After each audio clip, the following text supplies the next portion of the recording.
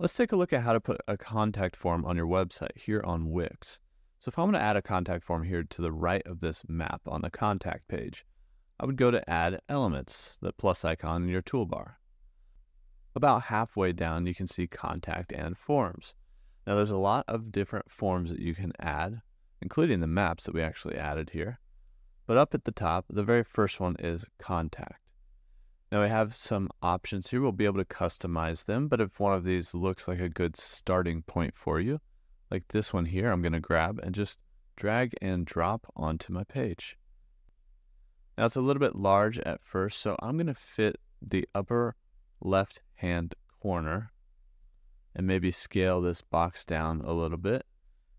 And we can just adjust the design of this to fit our location that we're trying to put it in. So we can grab the Contact Us and we can go to Edit Text and we can bring down the font size a little bit.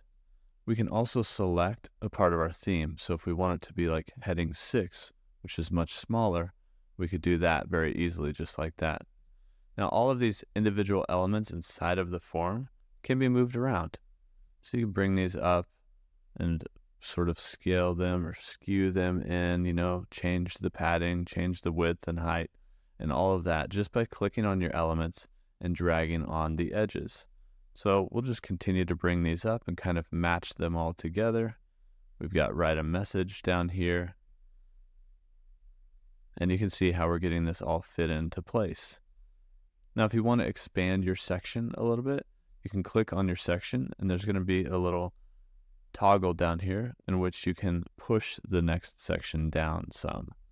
So if we wanted to push that down just a little bit so we can get this submit button lined up, and of course the success message would show up after people submit. There we go. We've sort of tweaked this contact form's size to fit the space that we had here. Now, of course, we can bring in the bounding box since it doesn't need to be as large anymore. And now you can see this form fitting right in. Now, what can we do with this form? Well, we have form settings. We can add new fields, and we can, of course, change all the elements in the layout and that's design. Let's just take this one at a time and look at the form settings. Inside of the main section of the form settings, you can view the submissions table. So this is essentially anyone who's submitted, you can go and view the actual submissions to the form. So that's going to take you to the back end of your website. On the left-hand side, you see communications, and then forms and submissions. This is going to be your table of all the submissions, and you can see that all the elements line up here. When was it submitted, first name, last name, email, and the message that they wrote. So if we exit out of this, you can see that matches up with all of our fields, first name, last name, email, and the message that they wrote. Next up, we have some settings, so you can change the name of the form, which really only shows up back in the forms section on the back end of your website, so you can keep track of these forms. And then you can change a lot of the form settings like email notifications. You can set those and where they're going to send those notifications to. So like when someone submits, will you get notified, and what email should we send that notification to? Submission table, we looked at that. Is there a submission limit or a deadline to this form? Is there any info that should be filled automatically? And then should there be a subscriber double opt-in? So like sending subscribers a verification email, there's certain rules, guidelines, laws around that. Usually that's something you need to do if you're collecting emails, for instance. But if they're not really subscribing to something, it might not be something you need to do. You have the submit message. If we click on that, you can see here, thanks for submitting. We could just say success and then change that message. When visitors submit the form, do they go to a certain page? So you can send them to a page after they submit. Do they link to an external URL, show a file to download, or just a success message? How long does it show? Does it show for a certain amount of time, like 8 seconds, or just always after the submission? There are payment options. You can see also that success message changed there. Does your form accept payments? This is just a contact form, but we're kind of going through it. Are there any conditions on this form?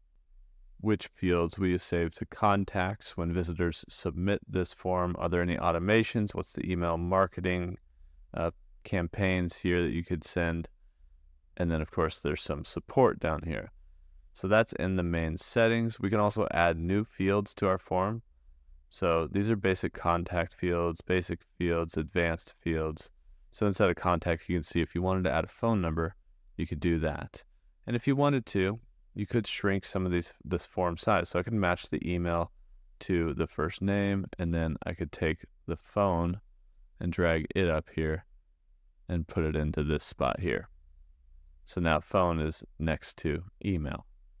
Let's go back to add to new fields. So there's a lot of different fields that you can add here, especially from a contact standpoint.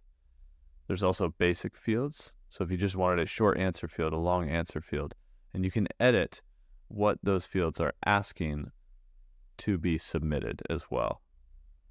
There are some advanced fields and some anti-spam fields too. Now, let's get into the elements. So the elements here are the same thing kind of as add new field. You can see how it shows a check mark next to the ones that are added already. But then we have layout. So you can adjust the form layout.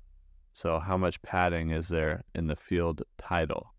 How much space between the field and the title? So some of these things you can adjust without having to come out here and drag around the items. How are the text elements aligned? Does the field title just align to the center of the actual field itself, or to the left or right? What about the placeholder padding? So for instance, this detail down here where you have placeholder text, how does that appear within the actual field? Now let's go back before we get into editing fields. We'll go back to that layout, take a look at any more options. We also have one column versus two columns, spacing between rows, and spacing between columns. So of course you can drag them around, but you can also make some tweaks to the whole form here on the form layout. And we also have design. So we have a few options here that we could click on as far as just templates for the design of the form. We can also customize the design. So you can go to the input fields, customize the hover of that input field, whether you're focused on it, so like when you're clicked on it, when someone's inputting data, or if there's an error with it. So like when there's an error and maybe something was necessary or required, which we'll get to that, it will show up in red. So you have all these different states of the input fields that you can adjust. And of course you have your standard design elements here, fill color of the background of the field, the opacity of that color, whether the field has a border. You can see how the border's on the bottom. We could change it to all sides, for instance. And of course, a quick way to change the look of your form was to go to some of these templates, because you can see like this one, for instance, has that border around all sides, but you don't have to select those. You can come in here, change the input fields. You can adjust what the submit button looks like. You have all your settings here. There's also a hover setting for that. And then the form background, just in general, the border, the fill color, if there's shadows, the corners of it.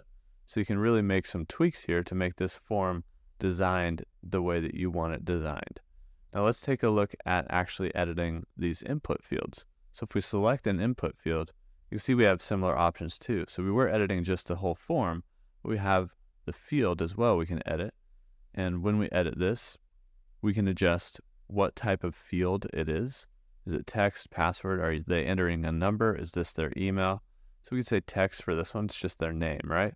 And then we could say first name. We could capitalize name if we wanted to, depending on how you want your form to look. Or you could like delete this out if you don't even want to show any text there. And then maybe you just want to show the placeholder text of first name, right?